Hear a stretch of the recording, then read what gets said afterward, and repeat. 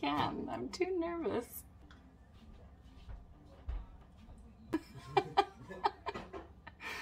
You come and say it. Hello everybody and welcome to Morning Woodacres Homestead. Today I'm going to be making some homemade goat feta cheese.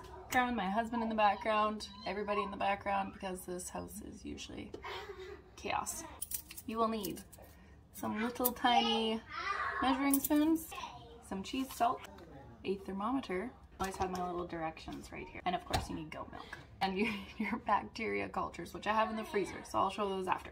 Got my 4 liters of milk, freshly milked from our goat. Well, it's a couple days, but it's fine, it's still fresh. So I'm gonna pour all of these into my big pot. So we've got a full pot of milk now. Oh my god, they're wrestling in the living room.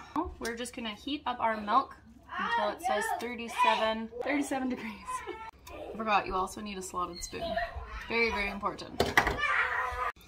Okay, I have kicked my family out. Just being too noisy, and I'm already overthinking this entire thing. Who knew making a YouTube would be this stressful? I don't know. Why am I putting myself through this? I want to share knowledge. Okay, so I'm just gonna check my, I'm just gonna check out my milk and see if it's up to temperature or not. Our milk is to the right temperature. Family's back.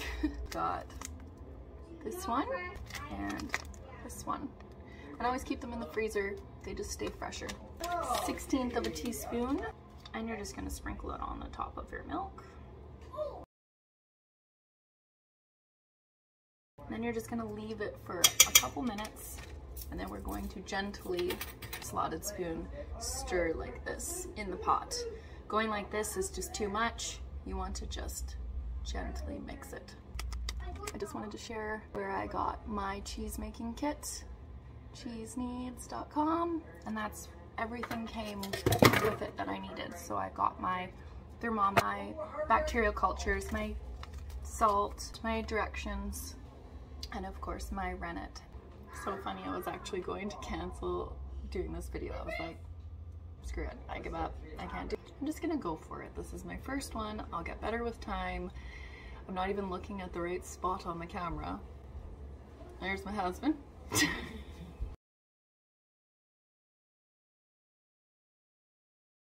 I'm just gonna try to hold my camera right here so you can see how I'm mixing. And I've just moved it off the burner. And I'm just gonna put a lid on it and a towel over top, and we leave it for 45 minutes. Okay, so it's been about 45 minutes. Put 3 tablespoons of distilled water in here, or non-chlorinated water, so I'm just gonna use my well water. Add a 1/4 teaspoon of rennet to the water. Give it a little whoosh. Give it a little whoosh. And then we're going to stir. Use that cheese making stir that we learned earlier. I'm still not looking at the right spot on the camera. I keep looking at myself instead of there. Oh, this is so much harder than I thought. So this is calf rennet. I didn't know what calf rennet was until I started making cheese. It's a little bit gross. Apparently this is how the cheese to cheese. Calf rennet is an enzyme that is in the stomach of a calf. But this is how we're making the cheese. We've got our 3 tablespoons of non-chlorinated water. I always keep this in the fridge too. Really cute, these little measuring spoons. This one says tad, some of them say pinch. Just give it a little mix. Take the lid off, gently pour it into our milk mixture. And then a cheese stir. It's quite the process because now we gotta wait another 45 minutes. Once I tried to rush this though and do it all at once. Not a good idea. Sit around for a couple minutes, really good and stirred. And put the lid back on and a towel over top. And we do not touch it. Do not open it. Do not bump it. Do not touch it. It will wreck it. Okay, moment of truth. It has been about 50 minutes. I'm gonna take the lid off. It worked! Oh, it looks a little different. Alright, so that's what it looks like.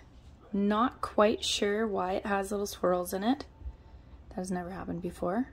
We're going to take a knife like this, and we're going to be making like checkerboard cuts this way and that way. So again, I'm not quite sure why there's weird swirls in it. We're just gonna cut it across. I mean, it feels fine. Then we're gonna cut it this way.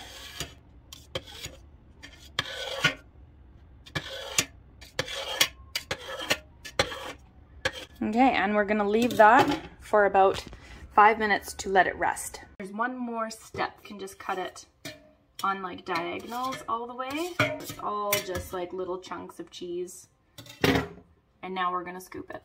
Okay, I don't know if that's gonna work. I have a water bottle and I have it jammed. Anyways, it's there. Okay, so here's my bowl. I'm gonna just bring my pot over here. Wow, I'm scooping it. So I'm just pulling it across and scooping it. There's our cheese curds. You can salt it as you're going along. I might just salt it after once I've got it in its slabs.